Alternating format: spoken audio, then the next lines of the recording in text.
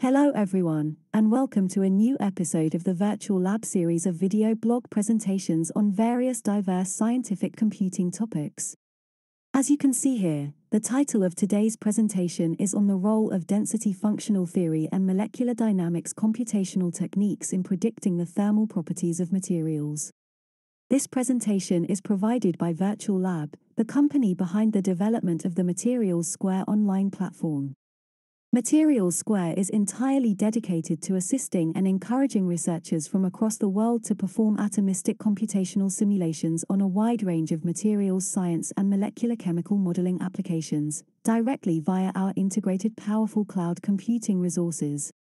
Being entirely online-based, and executable via any basic web browser interface on any device with internet access, the Materials Square platform makes it possible to execute such complex simulations and calculations without the need to install any complicated scientific code locally on your machine, and without the need to have expensive supercomputing clusters at your immediate disposal. Our supported atomistic simulation functionalities and solutions are mainly based on well-established scientific computational techniques such as density functional theory and classical molecular dynamics, and have a very broad range of useful applications in computational chemistry and materials science R&D, which are thus ideally suited for both industrial and academic users from around the globe. We invite our viewers to please consult our products and services offered via the Materials Square platform by visiting its corresponding website, which is www.matsq.com, as noted also in the video description below. So, let us begin our main scientific presentation of today. The thermal properties of materials are among the key physical properties that are widely studied in materials science. The main thermal properties of materials include 1. Thermal conductivity, K. This is the property of a material to conduct heat. It is usually denoted by the symbol K and is measured in units of watts per meter Kelvin, WMK. Different materials have different thermal conductivities. For instance, metals typically have high thermal conductivities, meaning they are good conductors of heat, while insulators like wood or rubber have low thermal conductivities. 2. Specific heat capacity, C. This is the amount of heat energy required to raise the temperature of a certain amount of the material by a certain temperature interval, usually 1 degree Celsius or 1 Kelvin. It is usually denoted by the symbol C and is measured in units of joules per kilogram per Kelvin, J kilogram K. This property is dependent on the material's structure and its state, solid, liquid, gas. 3. Thermal diffusivity, alpha. This is the rate at which a material can transfer or distribute heat within itself. It is calculated by dividing the thermal conductivity of the material by the product of its density and specific heat capacity, alpha equals Kc. It is typically measured in square meters per second, m²2s. 4. Thermal expansion, beta. When materials are heated, they tend to expand. This is known as thermal expansion. The rate of expansion is quantified by the material's coefficient of thermal expansion, usually denoted by the Greek letter beta or alpha, not to be confused with thermal diffusivity. It's typically measured in units of per degree Celsius or per Kelvin, 1 degree C or 1 K. Materials with high thermal expansion coefficients expand more for a given increase in temperature than those with low coefficients. 5. Thermal resistivity. This is the reciprocal of thermal conductivity and it measures a material's resistance to heat flow. It is typically measured in meter Kelvin per watt, mkW. 6. Melting point and boiling point. These are the temperatures at which a material changes state from solid to liquid, melting point, and from liquid to gas, boiling point. These points can tell us a lot about the thermal stability of a material. These properties are crucial in determining how a material will behave in various environments, especially those where temperature changes are common. They play a significant role in fields such as construction, aeronautics, electronics, and many others. Let's now discuss more in detail how DFT computational techniques can be employed to compute certain thermal properties of materials. Density functional theory, DFT, is a quantum mechanical method used in physics and chemistry to investigate the electronic structure, principally the ground state, of many body systems, particularly atoms, molecules, and the condensed phases. Although DFT is primarily used to understand electronic properties, it can be utilized to compute thermal properties of materials. Here is a brief overview of how it is done.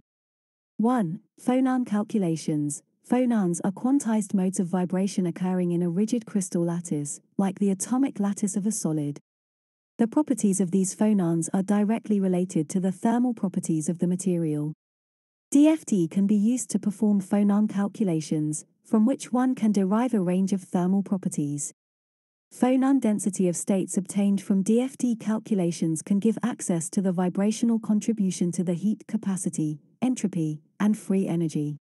2. Thermal conductivity. The thermal conductivity of a material can be computed using the phonon properties calculated by DFT. Specifically, one can use the Boltzmann transport equation in the relaxation time approximation to calculate the lattice contribution to the thermal conductivity. 3. Thermodynamic properties. The total free energy of a system can be determined from DFT calculations, which is particularly relevant for reactions at finite temperatures. This total free energy can be separated into electronic, vibrational, phononic, and configurational parts. For thermal properties, we are mostly interested in the vibrational contribution, which can be computed using the phonon density of states obtained from DFT. 4. Anharmonic effects. Real materials at finite temperature also exhibit anharmonic effects, i.e., departures from a simple harmonic picture of atomic vibrations. Anharmonicity can have a significant effect on thermal expansion and heat capacity, particularly at high temperatures. These can be handled using perturbative approaches or through molecular dynamics simulations based on DFT. 5. Molecular dynamics. MD-DFT can be combined with MD simulations to study the dynamical properties of systems at finite temperatures.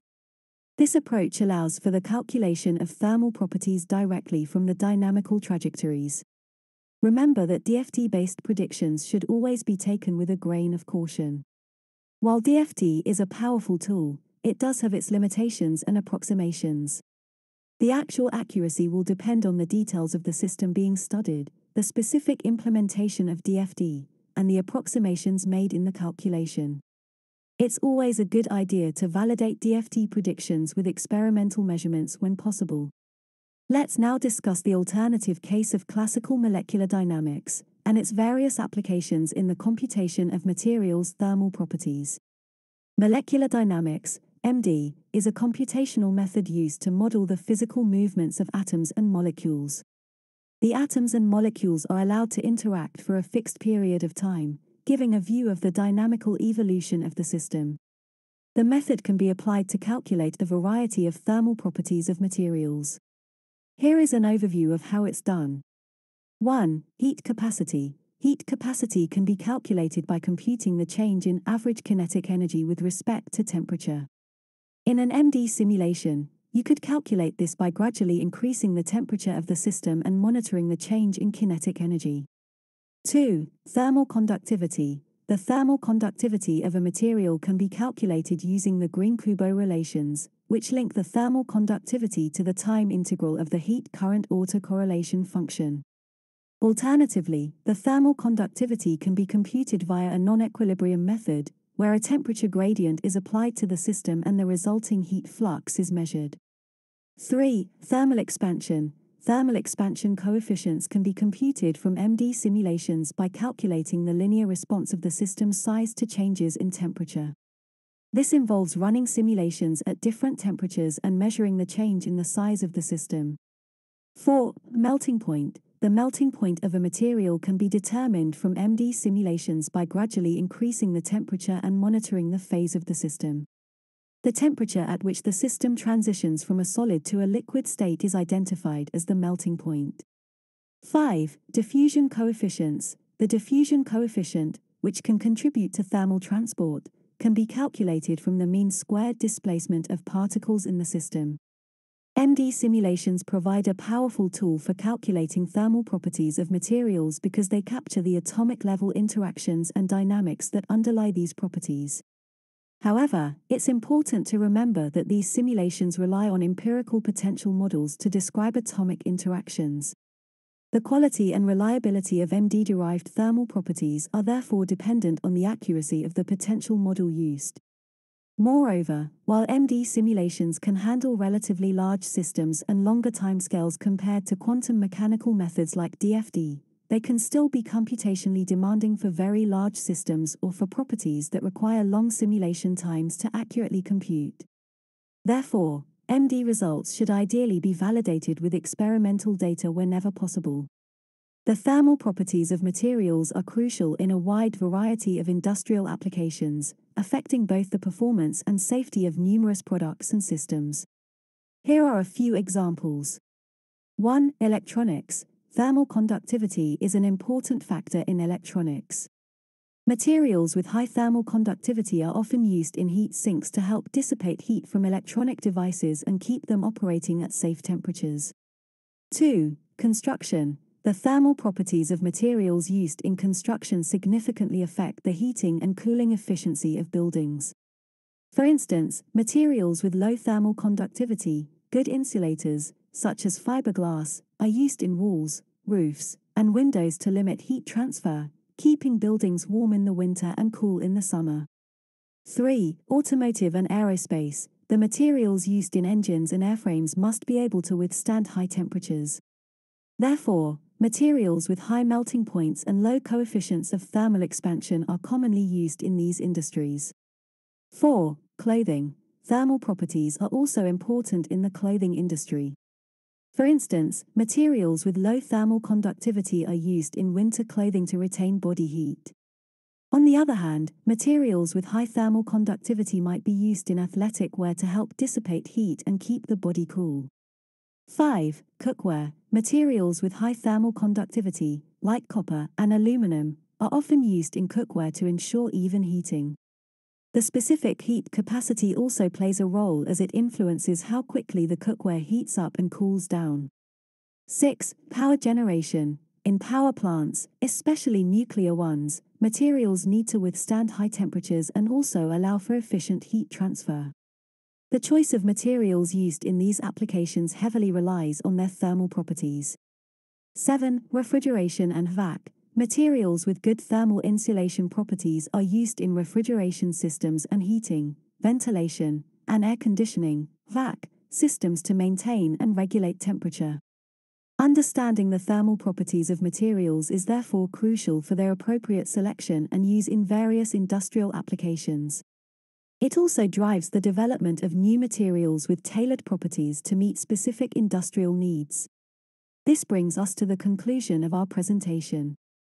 Many thanks for your attention, and we recommend once more to please give a try to our Materials Square online platform for executing atomistic materials and chemical computations directly on the cloud by visiting its website at www.materialsquare.com.